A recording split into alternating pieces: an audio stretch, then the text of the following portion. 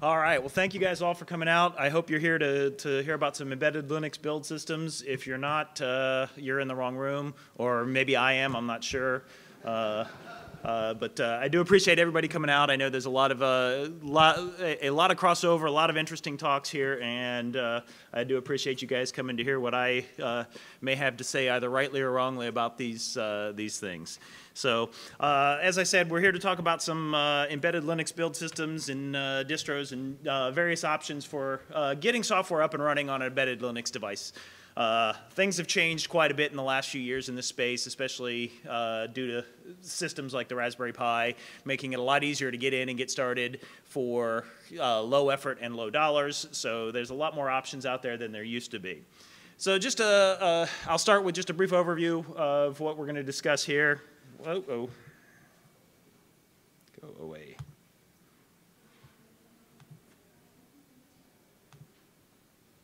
There we go. Are we back online out there? Sweet. All right, so I want to start with just a little bit of the challenges of embedded Linux. I suspect the majority of the folks in this audience are well familiar with them, but I figured it was worth a review of some of the things we face as embedded Linux developers that are different than your traditional desktop or web developer in the issues they will be facing. Define what a build system is from my perspective and just some criteria for evaluating them for use in your particular system design. Discuss a few popular options. Obviously, I'm sure we all have our own favorites here. In my current role, I'm actually kind of stepping back and talking to more customers and seeing a lot more questions about systems I knew nothing about.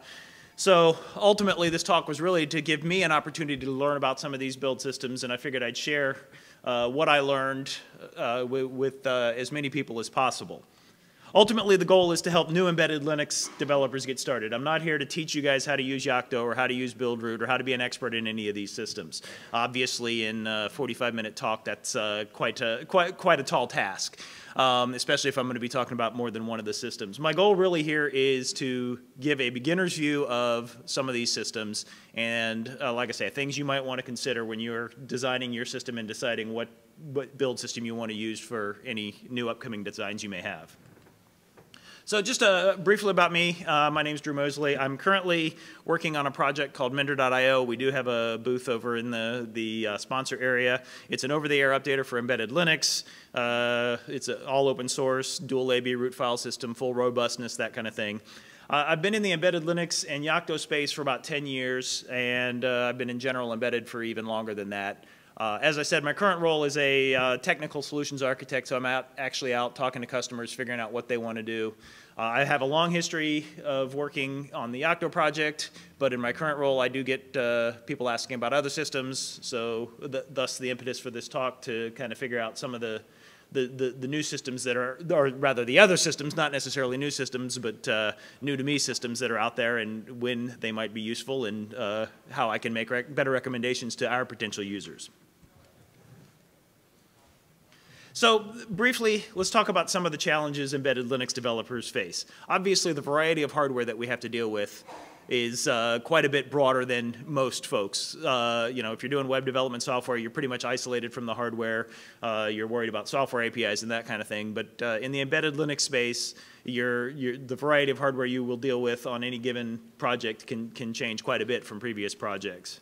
Storage media tends to be a pretty big issue for most of our users. Some systems have SDMMC, some systems have USB mass storage, some systems have UBI, and each of those has their own challenges and ways of dealing with them. So embedded Linux developers typically have to deal with those kind of things. Additionally, a lot of the drivers and board support packages for the various pieces of hardware we're using in the embedded space may not be in the main line. They may be developed in their own forks maintained by the semiconductor vendors or various other places like that. So gathering all the right components for any particular platform can be a challenge. And for those coming from the non-embedded world, cross-development kind of takes some getting used to. The idea of developing code on one machine, running it on another, having to have some kind of connection to the machine, that kind of thing. That does present some challenges for folks moving into the space. And as I said, we do, with a lot of the customers we're seeing now, we are getting a lot of new embedded Linux users coming into the space, say from the Node.js communities and that kind of thing, doing IoT devices. So a lot of these things are very relevant to folks that are new to this space. And the initial device provisioning, and what I mean by that is how do you get that initial image on the device? That can be tricky. Every device is different. Some of them are simple. If you're lucky, it's an SD card you can take out, plug it in another machine, and write the image to the SD card. If you have a raw flash-based device, there may be some kind of, you gotta short two pins together to put it into a certain mode. So those are all going to be very device specific, and those kind of things do tend to slow down your getting started in this space. So just a few facts. Embedded Linux systems are very large. In case you were unaware, there are typically in any of these systems anywhere from hundreds of thousands of packages that you'll need to download, configure, build, and get up and running on your system. Dependency hell, unfortunately, really is a thing. I actually Googled it, and it's a very big meme. There's lots of interesting photos. I decided not to actually include any of them there, but getting the right combination of packages and versions for any particular configuration can be tricky. I actually at one point worked on an embedded Linux project where the entire build system was, I think it was like a 10,000 line makefile and a 15,000 line shell script. So those kind of things don't scale very well. So again, we're talking about embedded Linux systems.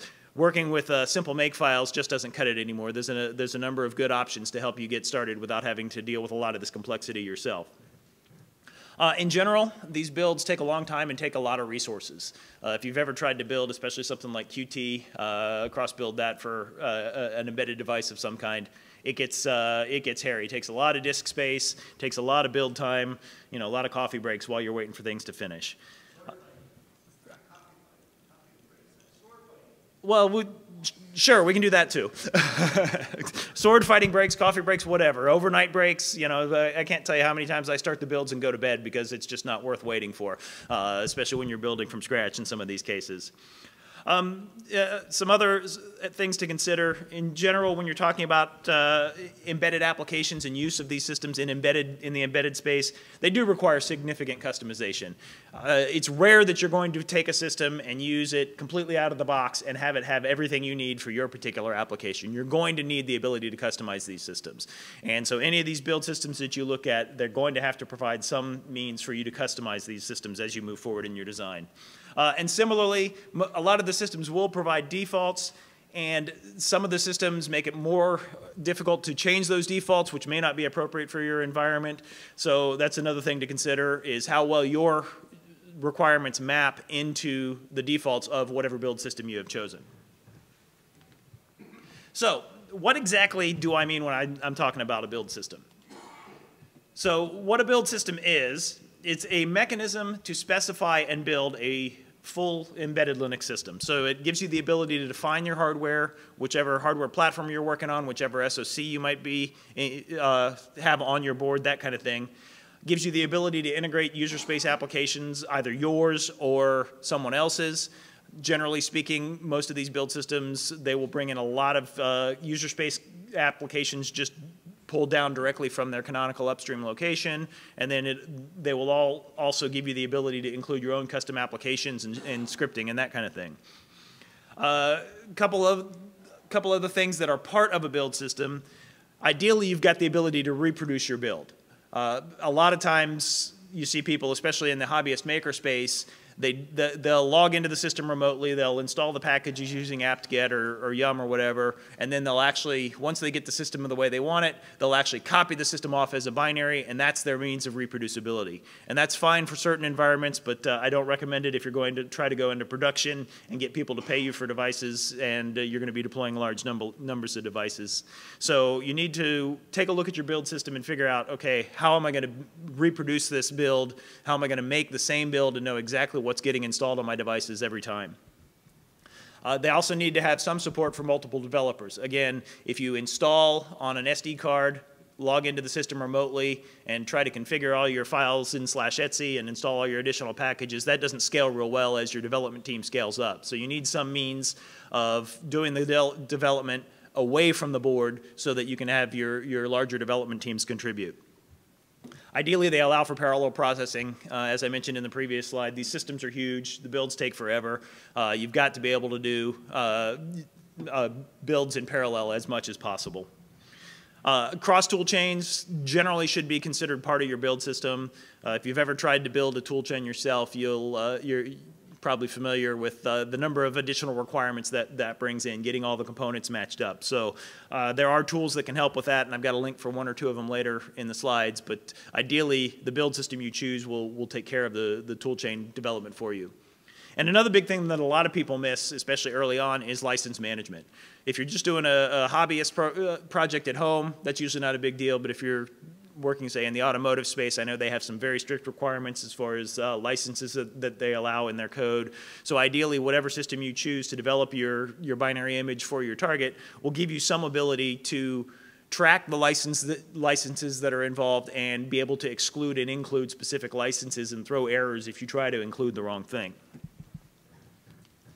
So real briefly, a couple things that typically people think about when they're thinking about build system, but from my perspective, I don't consider that these components are part of a build system. It's not an IDE. These build systems that we're discussing today are not really built for iterative development. Most of the development, say if you're doing kernel porting or whatever, you're not going to be doing your hardcore kernel development within the Yocto build system or the Buildroot system. The turnaround time is just too long to go from a source code change to binaries that actually run on your target. So you might use one of these build systems to provision the system initially, but then you'll typically go for your actual application development, you'll do some work outside of it in whatever mechanism is appropriate for you, ideally using the tool chains that are built by the distribution and the libraries and that kind of thing. It's also not generally considered a distribution, although the Raspbian view of the world is kind of changing that in some of the hobbyist spaces. A lot of them are using things like Raspbian and Debian directly out of the box. But distribution is generally something that's kind of layered on top of some of the build systems, although more and more customers and users are looking to use things like standard desktop distributions in their target devices. It's also not typically a deployment and provisioning tool. So the output of these build systems is generally a build image of some kind, but they generally don't include direct mechanisms to deploy to the system. There's just too many variety of ways that you actually have to get the images deployed to your system. As I mentioned earlier, you might, if you're lucky, you've got an SD card that makes it simple. If you're using something with raw flash, there's generally some kind of USB interface where it comes back into your system and shows up as a block device on your development system. So they provide, typically these systems will provide tools to assist in this, but generally speaking, you're going to have to go back to the manufacturer of the board to figure out exactly how to get the images from your build system into your deployed devices. And generally, they're not considered out-of-the-box solutions. Most of these you're not going to take, run a build, install it, and have it have everything you want on it. If you do, great. You're ahead of the game, but generally speaking, you're going to want to customize these things quite a bit. You'll add your own custom code, you'll add your own custom drivers, that kind of thing. So let's jump into a couple of the big names in the space. Yocto project, I suspect most of you have at least heard of it. If you haven't, they've got a booth over in the sponsor showcase. I encourage you to take a look. As I said at the beginning, I've spent quite a few years in the Yocto space, so this is the one system that I actually know the best. You can see the quote at the very top. That comes directly from the Yocto project website. It's not an embedded Linux distribution. It creates a custom one for you. So the way Yocto is structured, it consists of recipes, metadata, dependencies, and configuration. Recipes are basically just that. They're sets of instructions that tell the Yocto build system how to download, build, compose, and everything else you need to do for all the packages that go into your build system. The primary output of a Yocto build is a package feed, and what that means is a directory somewhere on your disk with a list of with all the packages that are built as part of your configuration. Typically, that'll be in RPM format or Debian format or IPK format, and then the secondary output is the actual boot images. So with Yocto, you can actually install the package management utilities directly onto the target and still do things like installing packages dynamically at runtime using apt-get or IPK or things like that. It does generally build all the components from source, although when you're working with some of the, say, the semiconductor manufacturers, sometimes there are binary blobs that need to get downloaded for various components in the GPU and that kind of thing. And its focus really is more mechanism than policy. There are defaults in the Yocto system. For instance, I believe right now the Yocto default is to use sys via init. I know systemd is becoming more widely used. It wouldn't surprise me if their default changes over time. However, the Yocto project is generally pretty good about allowing you to substitute your own policy on top of the bare mechanisms that are provided by the Yocto system. So you got a list of the products there from a standard Yocto build. It's a root file system image of some kind. It'll be an ext3 or 4 image perhaps. It could be a tarball if you want to deploy your root file system over NFS. It could be a UBI image. It just all depends on your board configuration and how you want to use the files. The kernel, the bootloader, and the toolchain are obviously all included as well. Those are typically stored outside of the root file system image, although for some of the deployment models, for instance, the kernel and the device tree could potentially actually be inside the root file system image and loaded from the bootloader there. And as I mentioned, the package feed, that's the primary output.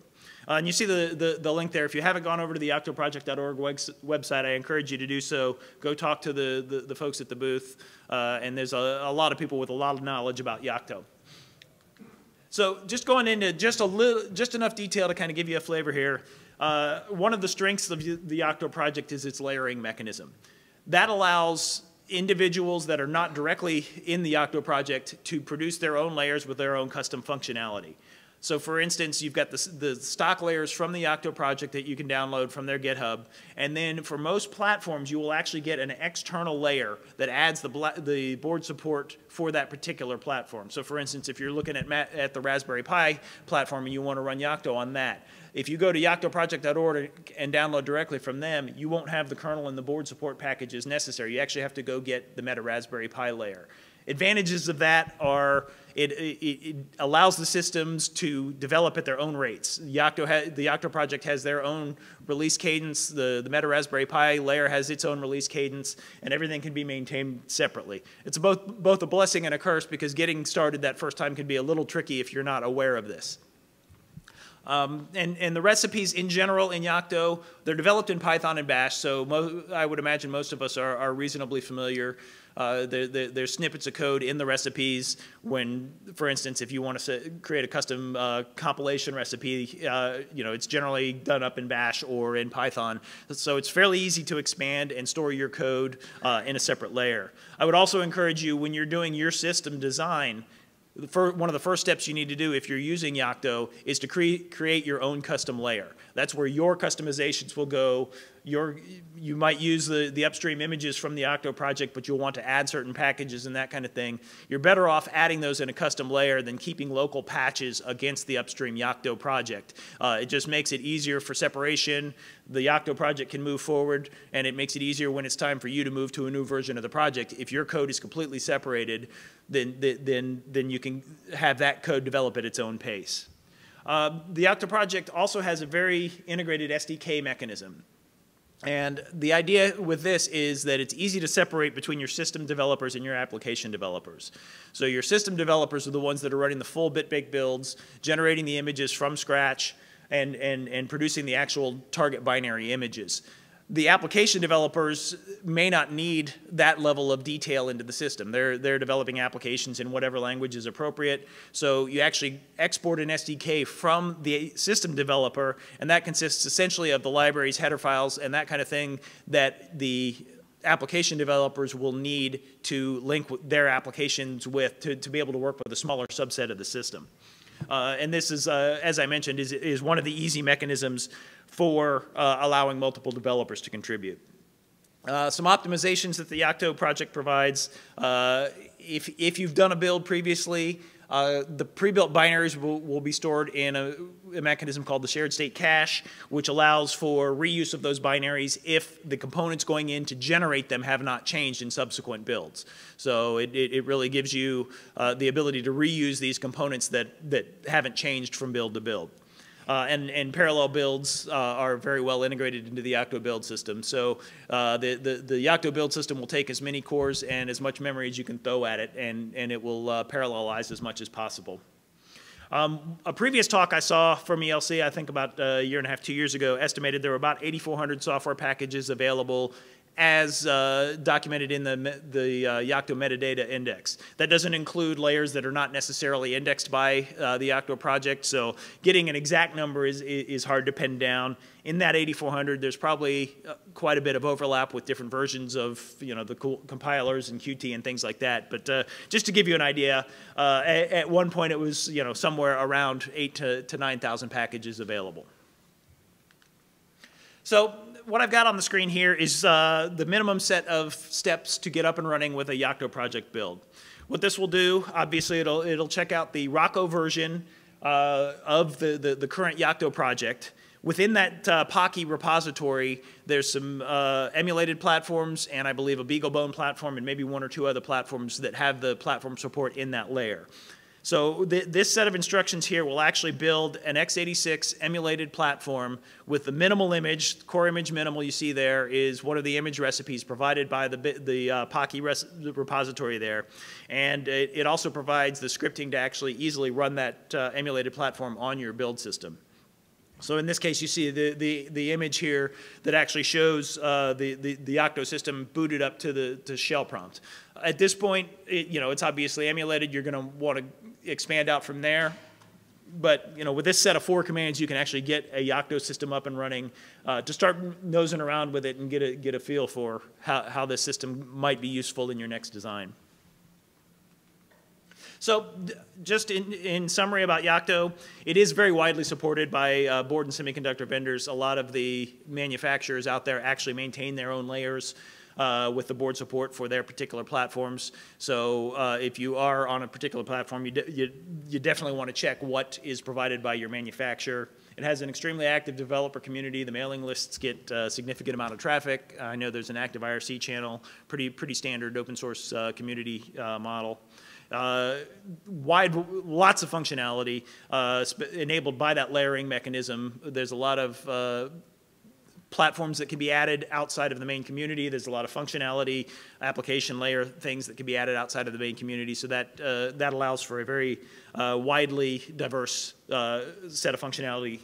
And it's extremely customizable and expandable. And one of the nice things about it is, generally speaking, they try to avoid putting too many requirements on your host system. So where possible, the Yocto project will actually build appropriate versions of the native tooling that are required for that build, which allows it to easily be supported on a wider variety of host operating systems.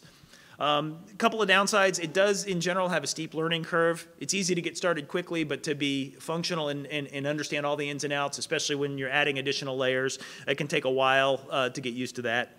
It's an unfamiliar environment to non-embedded developers, and that's really true of all these systems we're discussing today.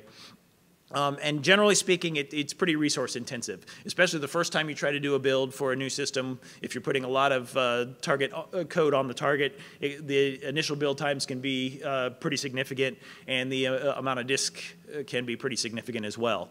The mitigation for that, of course, is that shared state mechanism that I mentioned. And if you have a central build system, of course, you can actually pull from that shared state from your CI system to any of your developer build systems. So there's a lot of mitigations to this, but those are some things to be aware of. So moving on, Buildroot is probably the next biggest one that you'll see around here. I know in fact they got stickers up here. I guess somebody left it here when they were giving a talk the other day. You see the quote across the top. Again, that was pulled directly from their website. The primary output of Buildroot is boot images. They don't generally support the RPM style package management, although things are changing all the time, so it's possible that has changed since the last time I dug deeply into it. I know I've already received at least one email correcting a couple things I had in here earlier, so it's because it doesn't generally consider packages outside of the boot images that you're building. It's sometimes referred to as a firmware generator, just to kind of give you an idea of how it's used as opposed to something like Yocto, which is providing a little bit more functionality at the package level. Again, similar to Yocto, it builds all the components from source, and the focus really is on simplicity. And I'm new to Buildroot, but I was actually able to get systems up and running pretty simply. So the focus on simplicity really is an advantage in terms of the speed of getting started.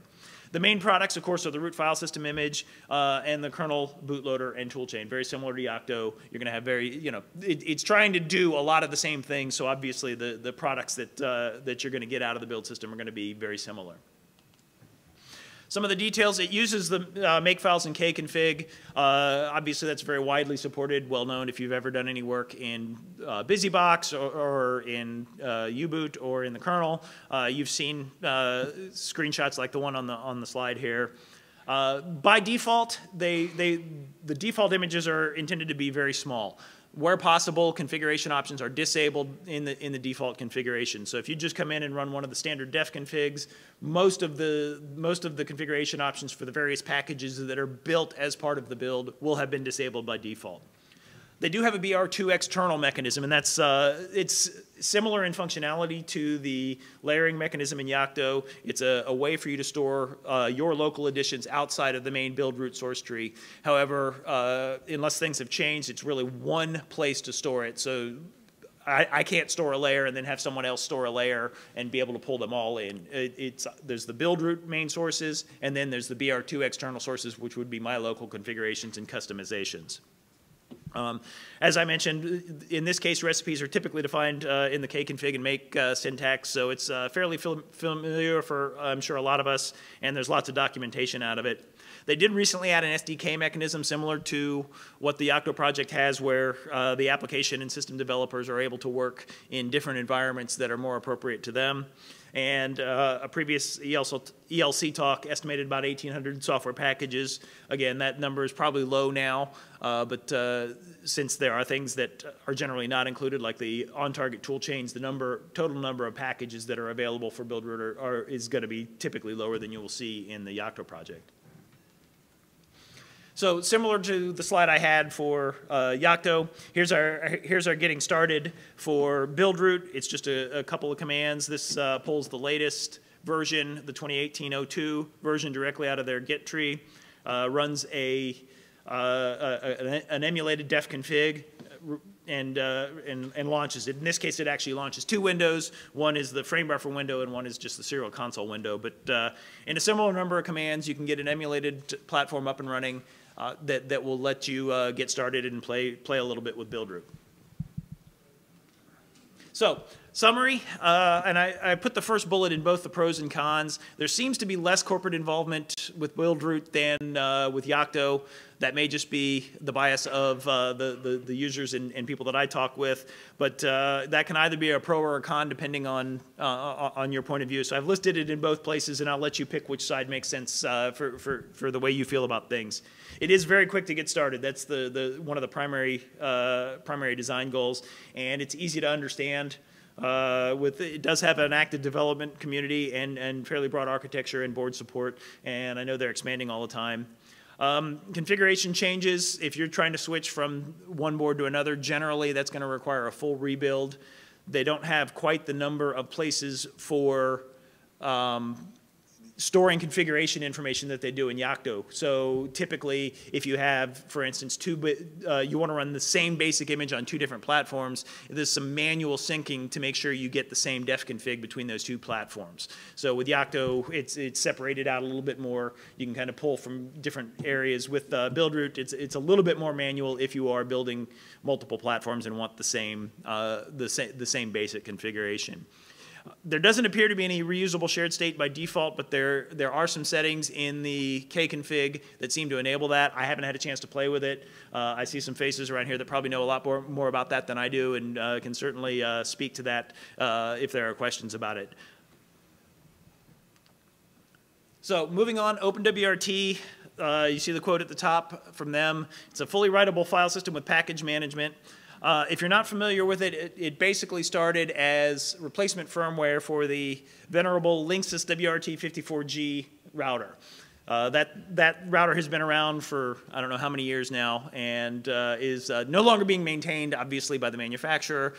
People wanted to continue using it, so they started developing their own custom firmware. Its primary focus of this system is on networking. The number of devices that they have custom firmware for is pretty astounding. I didn't realize there were that many consumer networking devices out there, but there's quite a few if you scroll through their list of devices. Unlike Buildroot and Yocto, OpenWRT seems to be primarily focused on the binary distribution side. They do have a build system, but it's very much, if you go to openwrt.org, the focus there is really on downloading the binaries and deploying them to your system. So they provide pre-built binaries for a number of systems, and expandability is provided in OpenWRT through on-device package management, very similar to what you would see in a desktop-type distribution. The products of an OpenWRT system are the firmware image, typically in a device-specific format. I have seen some of the maker boards coming out where the default operating system for them is an OpenWRT. So I know they're definitely adding functionality.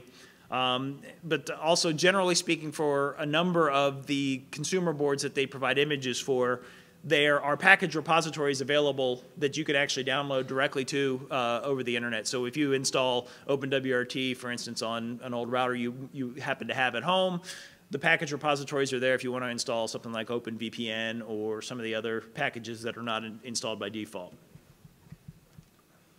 So as I mentioned, there is a build system. Unfortunately, I didn't get a whole lot of time to play with it. This is one of the areas where my content is a bit thin here. So if anybody has any experience with it, I'll be over at my booth all day today and tomorrow. I'd love to pick your brain about it. I know it consists of makefiles and patches. It feels very similar to Buildroot in that respect.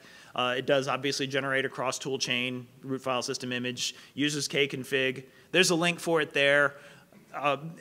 As I said, it does its goal is to do very similar work to what both Buildroot and Yocto do. So I would imagine it's going to ultimately look very familiar to anyone that's familiar with any of the other systems. So just a summary on OpenWRT. It is a great choice as replacement firmware if you happen to have a consumer device at home that may no longer be supported by the manufacturer, but you don't want to necessarily put it in the garbage. Go check out their website. They may have a pre-built binary image that is maintained and has quite a bit newer code than what you have on the device from the manufacturer. It is a good choice for any kind of router networking device. I have had, in my role, customer-facing now, we do have folks ask about OpenWRT, typically for router devices and that kind of thing. And if your application does require package-based updates, this is potentially a good choice for you as well. Some potential cons. It seems less flexible for general embedded applications, although I'm willing to be convinced otherwise on that. As I said, this is the one that I'm just starting to dig into. And it seems to have a bit more policy imposed by the OpenWRT design. It doesn't seem that you can easily customize it as much as you can with the other options we've discussed.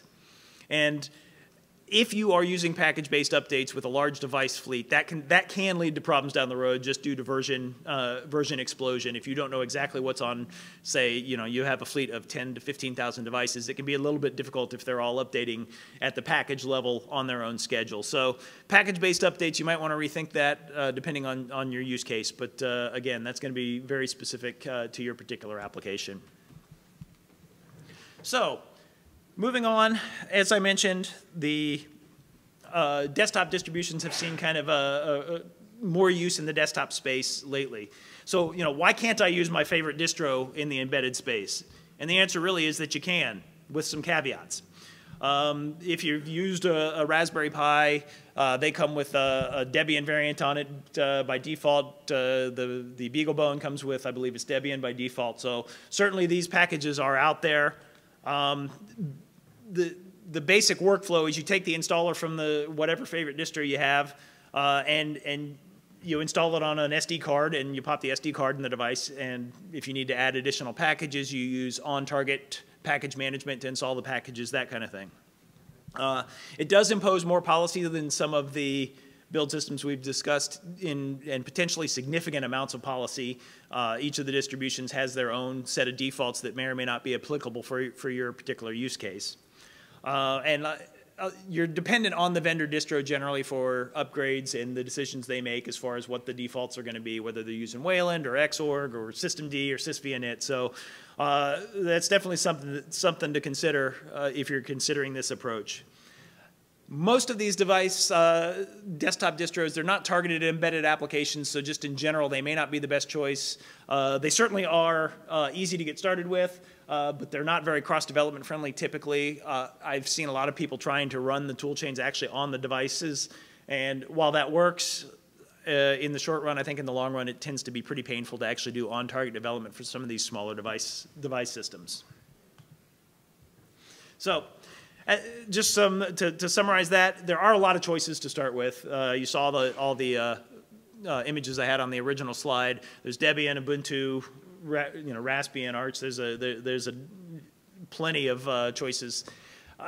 Your developers are likely already familiar with many of these systems, so that definitely helps you get up started quickly with that. Typically, there's a large selection of pre-built packages for these things. And it's quick and easy to get started. And if you need on-target development, that's generally possible with these systems. The decisions by the vendor may affect you negatively if they make a decision that you don't like. Usually they'll give you some means to undo that, but it may or may not be very easy to do so. Reproducibility is complicated in this environment. Typically, if you're installing packages by hand on the target, it's hard to come up with a means to produce that image from scratch. On-target images are going to be slow, and then off-target builds may be difficult or impossible, especially in the ARM space. Getting a cross-tool chain that can build for the particular variant you may happen to have can be difficult. So with that, I'll move into just a couple bits of other criteria that you might consider when you're deciding on a system for putting your embedded Linux system together. If you have already chosen your hardware and the hardware vendor provides support for one or more of the above systems, that may drive your decision for you. Frankly, that's I think probably the case for a lot of systems. Is the vendor provides it, and it's the path of least resistance to start with that. Training and documentation, depending on how familiar your developers may be. All the systems we discussed today, there's lots of documentation. Some of them have more or less training available. And if you do want to use a commercial vendor to provide your base support, that can also help drive your decision. And frankly, whatever developer experience or whatever experience your developers may have and preferences they may have for build systems to use. So just real quick, I'll mention just a couple of related tools that you may come across in your research if you're new to the space. ucLinux is a port of Linux to systems without a memory management unit. At least that's the way it started. I haven't kept up with it over the years. According to their website, they're still back at kernel 2.6, but I haven't dug in it too deeply to know. But they do provide user applications, libraries, and tool chains. So if you're just getting started in the space, that may be something you come across. And also crosstool-ng, which is a kconfig-based configuration utility for actually generating cross-tool chains. So this is actually useful if you need to generate tool chains for bare metal, if you need to generate tool chains that go to various RTOSes in embedded Linux. So that can be handy as well if you do have, say, a Debian and you want to get a cross-tool chain built up from source for it. So, and I just wanted to mention a couple others that I came across. I've got the links here. I know nothing about them other than what I've seen. I've used Android on a phone, obviously. I've not had any experience with it in the embedded space, but it's obviously becoming more common there. ELBE and ESAR, as far as I know, they're both systems around the Debian pre-built packages to allow you to configure a custom system without having to build everything from source. So basically, if I'm understanding them correctly, they actually go pull the binary packages from the Debian package repositories and kind of repackage them into the root file system image. So those are some other options. There's lots of things going on in this space. Things are changing all the time. So definitely, keep your eye out. Things will change. I'd like to eventually add a little bit of more content on some of those other options to this talk, and you know, maybe at future conferences I'll be able to give a little bit more details on some of those other systems. So I just want to, we got just a few minutes left. I just want to kind of, these are some use cases that I put together. These are my thoughts. Your mileage may vary. If you're a beginner, hobbyist maker, the commercial, and you're using something like a Raspberry Pi that you can get easily, you know, something like a desktop distro might be a good choice. If you look at some of the maker blogs out there, most of them start with Debian and work from there.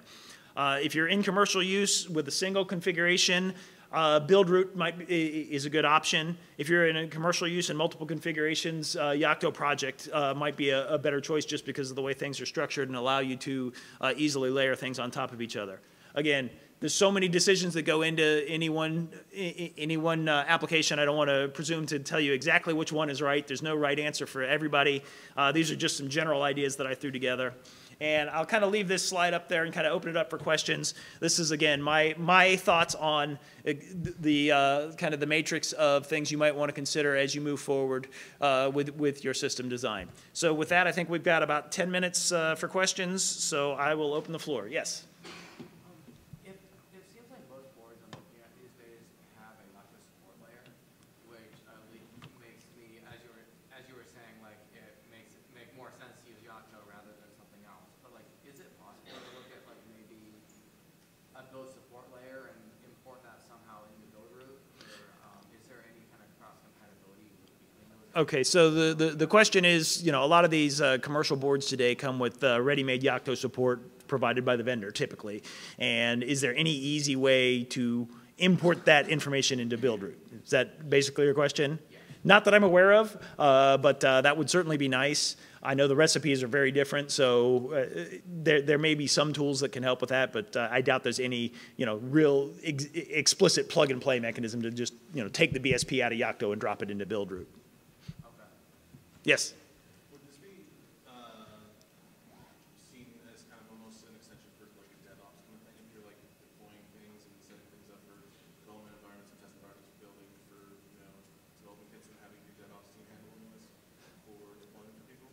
Yeah, so the question is, you know, how does this plug into DevOps environments, and is this appropriate for your build systems and that kind of thing? And it depends on, obviously, on your workflow.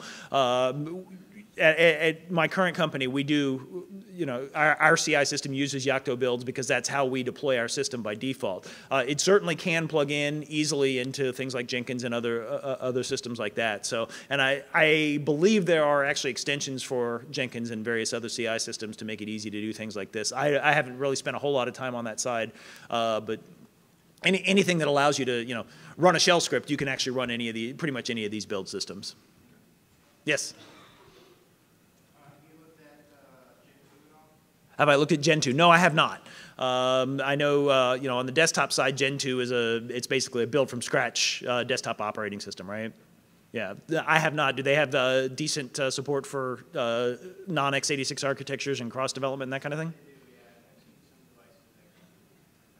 Okay, great. Well, I'll add it to the list. That'll make this talk even longer. And I know the SUSE guys are here, and the fact that they supported ARM was news to me. So as I said, this is changing on a daily basis. So yes. Are you familiar with the mechanism to build like a desktop user land in combination with a custom kernel and device tree repeatedly? Is that something you can do with Yocto? Like if I want to have my own kernel and device tree, but have a Ubuntu user land, say. Okay, so the question is, how do you get more desktop-style user land with something like a Yocto or a Buildroot, which is a build from source type kit? Well, they all, you know, all those systems will have some level of user space applications, and they can all import other applications. You just have to take the time to write the recipes to do them. I don't know how many people in the embedded space would want a full Ubuntu GNOME interface on their target device.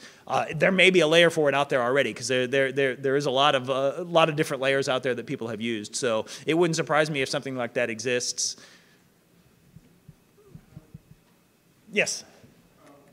You mentioned Tonsys, and they have, I guess, they also have a web interface for their build systems. Do any of these guys have Okay, so the question is, are there any web interfaces to the build system? I haven't come across TimeSys in many years, so I can't comment specifically on theirs. I know the Yocto project has a project called Toaster, which is basically a web front end. That's the only one I'm familiar with. I launched it once as part of a previous job, and that's as far as I've gotten with it. But I know it's under active development. So. Is there any preference based on the CPU architecture, like MIPS or ARM or x86? So the question is there a preference on CPU architecture for individual build systems? And certainly there is. I think they all have ARM x86 MIPS are generally supported across the board. I know Buildroot has some other more esoteric architectures that may or may not have Yocto support. I don't know. I tend to focus on the more common ones that are supported by everything. So certainly that's one of the first criteria you'll need to look at. If you have something that's not a commonly used platform, you'll definitely want to investigate which systems may support your chipset and your boards. Yes, in the back.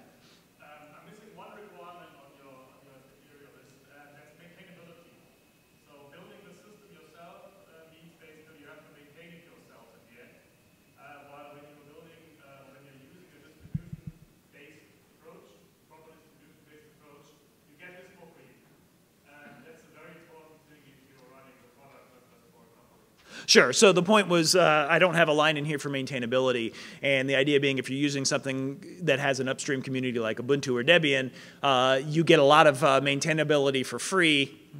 Whether that's a good thing or a bad thing depends on your point of view. If the software changes out from under you, that may not be a good thing. But certainly, if you're pulling from a pre-built binary system like that, then that does save certainly some effort and build time on the part of your developers. All right, anybody else? All right, very good. Thank you so much.